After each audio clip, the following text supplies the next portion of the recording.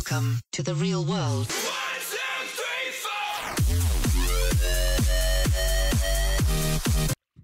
Hey YouTube, this is Dead, and today I'm going to be doing a tutorial video on redstone. Actually, it's going to be tips and a couple of builds. This has been requested by a couple of people on Xbox who have seen like my redstone combination lock that I have built, which I'll be doing that in a little bit, but I'm going to start off with a few neat things that you can do with redstone, or at least little tips on them. First of all, I'll be saying that redstone connections can go 15 blocks of redstone connected to it, just like this, and you can connect or extend it with a repeater, but if you notice you go any farther, that repeater will no longer light up, because it has reached the end of its connection. Another neat little thing, which this I don't even know if most people are aware of, is that, oh, it's starting a little nighttime. Alright, is that if you have, say, glowstone like this, I'm just gonna build it like this real quick, and then just punch out the holes, I guess. And you would have connections going straight up this. It would actually connect all the way to the top. So I'm just gonna set power up there, and as you can see, redstone is being lit up here. And you can have connections going straight up that way, or there's also two other methods you can use. One is upside down half slab, which I actually really like to use whenever building, because it looks neat. By building with upside down half slab, you can do the exact same thing with glowstone. Put it towards here, that way you can see that it's going to power all the way up. No, we don't want to put it repeater there. Yeah, see, we have redstone power up here. And there's one third one, but this one is like, say you want to have a timer, but you don't want to put, but you don't really have the room to put repeaters in a line. You just want to have the connection go straight up. You could do another method. You have the simple method of this, where you put a redstone torch there. You can do that, and then you power something into that redstone torch. Do about I think it's a tick per redstone torch. But there's an even simpler method which I use on my personal map that I've been working on to duplicate enchanted items. Is I will have basically this right here set up, where kind of like how I had the glowstone, but it's made out of a solid block. And I'm just going to break these blocks. The only reason I'm doing survival is just I like that. Yeah, and then you put the torches along this, and now it's well, like this, a lot simpler and more sturdy for straight up. And I'm just gonna act like this, and you'll see it kind of went slowly there. I think that's the same time as this 4 non-tick repeater. I'm just gonna check that real quick to make sure I'm not doing any false things.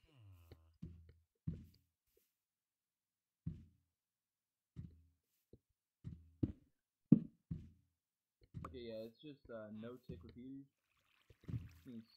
Basically, so every 4 of them will be a full tick repeater, I believe, or it's 3, one or the other.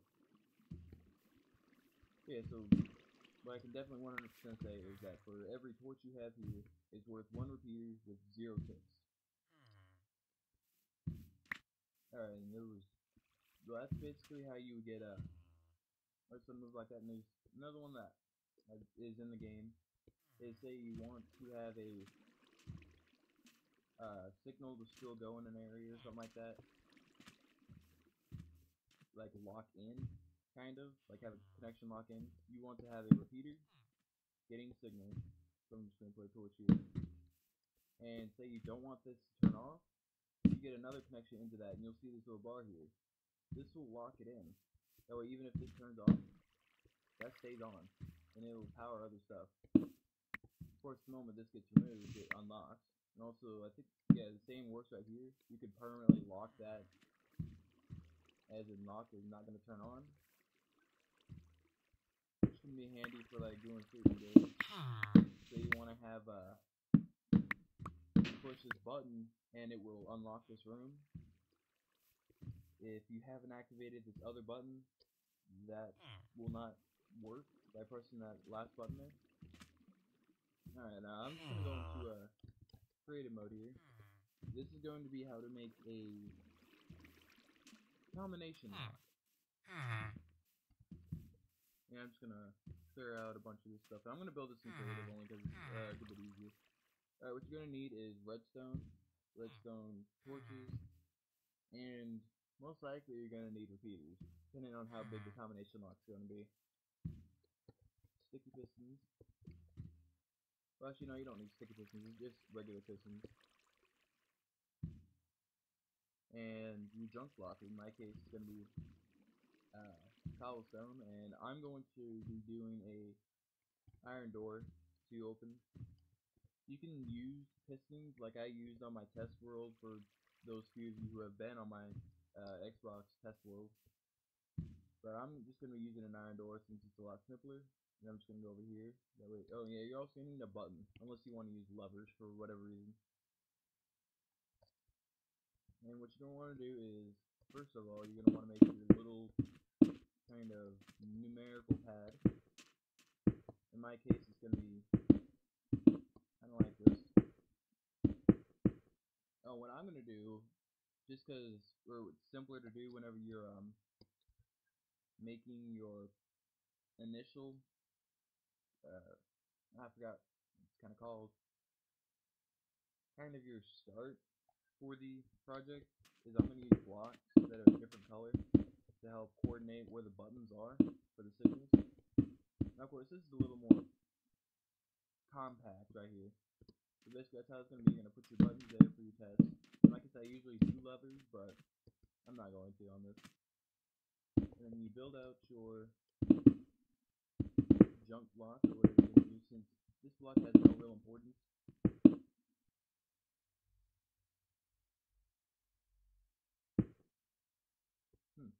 I think that's a stupid little zombie that killed me in my Iron Golem video, which, yeah, for those of you that told me, I already know it's misspelled. My bad. And what I'm going to do for this is, I'm going to keep these three down here. I'm going to move this one out a little bit, by 2 blocks. You don't have to, your kind of length on how far out these move, completely up to you. Depends on how niche you want your redstone to look. But I'm going to move these out a few blocks. That way it's not interrupting each other. I'm going to do the same for here, but I'm going to bring these up. That way they are not interrupting each other, and not getting in the redstone way, and not interfering with the rest of the connection. And of course this is going to vary depending on how many numbers you're going to have in your combination lock, and also how compact you want it to be. Like, if you want it to look really neat, you'll probably be doing something similar to this. But yeah. And then once you get to this stage, what you're going to want to do is connect redstone to this. Make sure it's within, like, by the time it reaches this block right here, you're going to want it to have at least 13. If it's any more than 13, you're going to want a repeater before it gets there, because you're going to need 2 more redstone connections, or like 2 more redstone blocks, or redstone dust blocks, to do what you're about to be doing here. Alright, now what you're going to do is you're going to want to put 2 more junk blocks, but like this, or it can be vice versa, it doesn't matter which way you do. And you're going to want to put 2 redstone torches underneath. And then you're going to want to put a random block right here. It could be on either side as well, vice versa. And then what you're going to want to do is get a piston over here. Make sure you have this block down before you put your second piston. If you don't do that, you will have to rebuild this whole entire little part right here. And then you're going to put your redstone right up here. And, or, let's see, sponge. I can't remember if this works on 1.7.10. Yeah. Okay, it is not. That's my bad. Alright, basically what you're going to want to do, you're not going to be underwater for this most likely. What you're going to want to do is get a redstone torch under here. And I'm going to have to replace that piston, but oh well. just ignore what I had to go through there. Oh, and I'll be right back. My recording is about to reach 10 minutes. See you in a moment. Alright, and now that you're here, oh, I gotta put my piston back. You're gonna notice that there's well, you can't really see it because I have cobblestone blocking it. But if you were to press this button right here, you notice that the piston has moved, and now the torch is visible. That is basically how your connection is going to work. You're going to have redstone on the redstone on the other end. And you see how that redstone is not powered. Say I were to reactivate that button yet again. Now that redstone is being powered. That's basically what you're doing, is you're causing a switch to happen. I kind of got this idea of the redstone contraption from Nim's TV. I think he called it a T flip-flop or something like that. Pretty neat design. And basically what you're going to do is you're going to set that up for all of these. And the reason I had these go up even farther on each side is so that the torches and all the redstone doesn't kind of conflict with each other. Now that I showed you guys how to build that one, I'm going to, off camera, build the other 5 just for my simple 6 combination lock. And I'll be right back. Alright, yes, so now I have built all 6 of these up. As you can see, the power is being set to them and they all look very identical. And now the next part we're going to be doing is I'm just going to make a mock little wall here. Let's just pretend that this is a gigantic wall and that the only way around is through this iron door. Then a lot of people will be wondering, well, how would you get into that iron door? No, as turns out this iron door has a flaw. It's built on a poor foundation. Alright, there we go. Alright, what you're going to have to do is, you have 2 options really to activate this door. Both work. One, you would have the redstone torch connected to the block right underneath it, that way, or in shape and form like that. Or you can have, say, a redstone repeater that you would power to open the door. Okay, and now what you're going to want to have to do is you're going to want a block with a redstone torch on it. And in my case, I'm going to have, I guess I'm going to go with the repeater one for this, just because of really the location I'm in. And I'm going to have that connected to the door. And now the next part you're going to want is every single piston is going to be connecting to what I'm about to build right here. You're going to want a repeater onto this block, or you can vice versa with a torch underneath that block, however you prefer. I'll even show it just in case you don't know what I'm talking about. I'm going to make that a solid block. Say you to put a torch into there, it would do that. Just for anybody who didn't really know. And what you're going to have is, what I tend to do is kind of like a, oh, that is a little close to that mic, is basically like this, just a line. And what you're going to have under this, or I mean on top of it, is redstone. And then what I'm going to have is a repeater into this from here. I'm going to make sure that this is within 15. I'm just going to extend it 2 more to make sure I have room. And what you're going to want under every single one of these is, or not every single one, for every number you're going to have on your keypad, or numerical keypad, you're going to want a redstone torch. And since I have 6, I'm going to have 6 redstone torches. Ooh. And I just noticed a flaw in this, but all I have to do is move my torches over 1. And I'm just going to place 6 in here. This is going to be very important because this is how your numerical keypad combination lock thing is going to work. And now for every single piston, piston thing you have set up, you are going to have your redstone connection travel to the block that is next to it. Oh, you don't have to have that many repeaters. And I don't know why that thing is spawning. And now as you see, that turned off, and if I were to push this button, that torch is now back on. And just for the sake of this, I'm going to turn all of them on. You know, I'm gonna name these 1, 2, 3, 4, 5, and 6. I mean, that makes sense, really, I guess. Don't want pods, I want my junk block back. And this is just, well, basically, this is how it usually look. This is just a very bland design I have right here. I'm gonna name this 4, 1, counting with haha dead. 2, 3, 5, and 6. So that's your new numerical keypad. So far we have number 4 set up. And basically I'm going to connect all of these right here. Of course, if you really want it to look neat, you can have like the actual numbers set up to the first ones or whatever, but that's only something you'd really see anyway. So that's really just up to you if you want to implement that into it.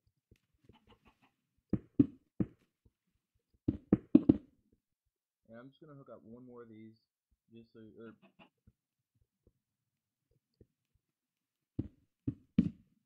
yeah. Actually, no, what I was going to do is, if you have something bigger, which in my case, on my adventure map, I have a 22 lock combination that I built, custom, all by myself, and I used a series of these that how mine looked. If you want to have them bigger, you have multiple options. First option is you have your typical line, and whenever, oh, I don't mean to place the sign there. Whenever you run out of connection, like you have 15, just pretend that's 15.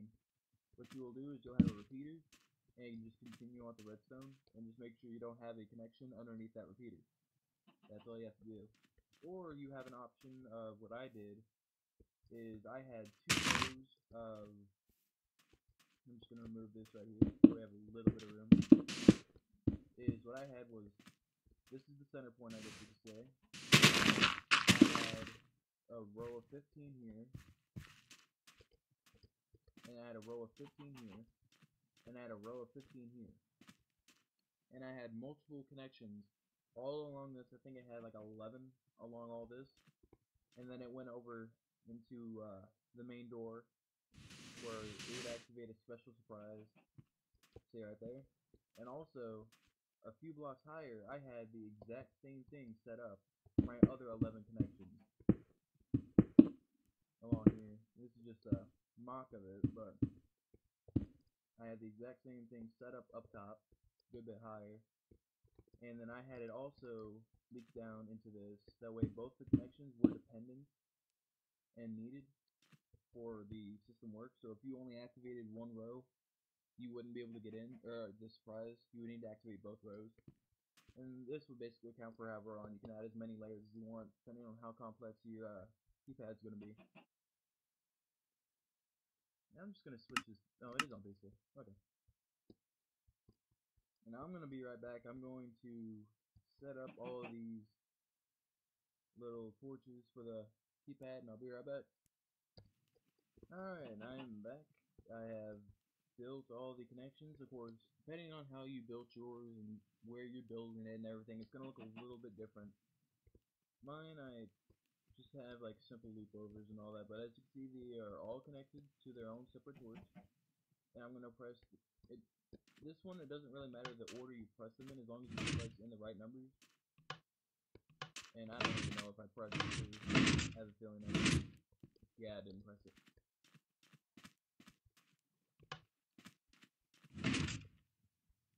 And then magically, I did not press one of them. Apparently. Oh, I did press it. This is an issue. I had forgotten to put something. Now look, the door is magically open. But those of you that would be confused on how to actually set up the combination, what you would say is, I'm just going to do even numbers. You have to put in 2, 4, 6 to get into this. Now you see it's locked. If you put in any other numbers, like say if I were to go, okay, pressing 1, nothing's going to change except for sound. If you put in 2, okay, the mouse is messing up, 4, 6, the magical door opens.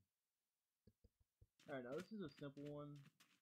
The only reason I'm calling it simple is because you can press in any common or order of the numbers, but the only thing is it doesn't really matter the order, but it will still open as long as you press the right numbers.